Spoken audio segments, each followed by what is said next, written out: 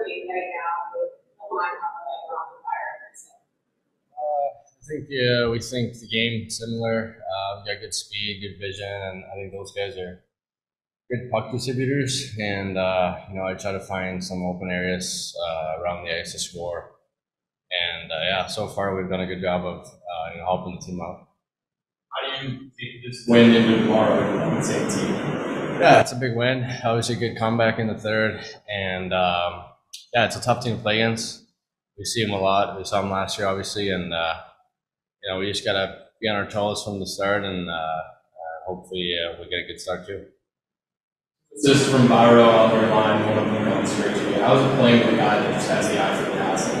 Yeah, it's nice. We want to give him the puck as much as possible, and obviously all three of us like to have the puck, but I think if we can kind of help each other out and use each other in the right ways, I think we can produce a lot for this team.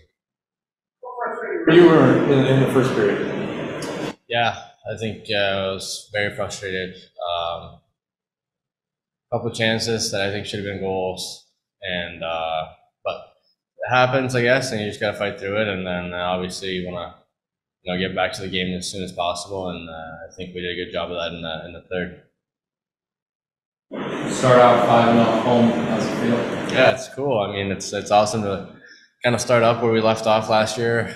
Just seeing all the fans tonight was awesome, and it always brings a smile to your face when you see a lot of people coming out to the games, and we definitely feel the support, and it's awesome to see. You know yours was in, did you? What? You didn't have any doubt that your goal was in, did you? No, I don't. I think it was their coach who challenged it, right. So I think they have to look at it. But no, it was